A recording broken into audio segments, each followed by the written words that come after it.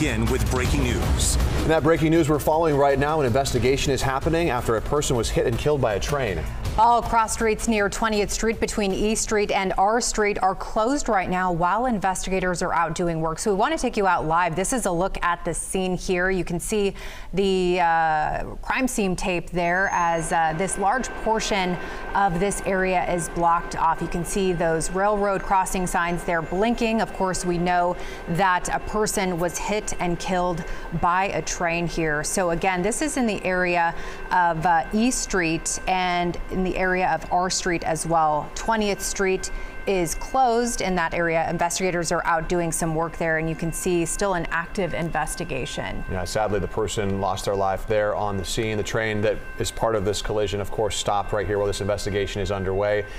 We do have our camera out there. We're going to be gathering information throughout the evening. We'll bring you more details as we get it.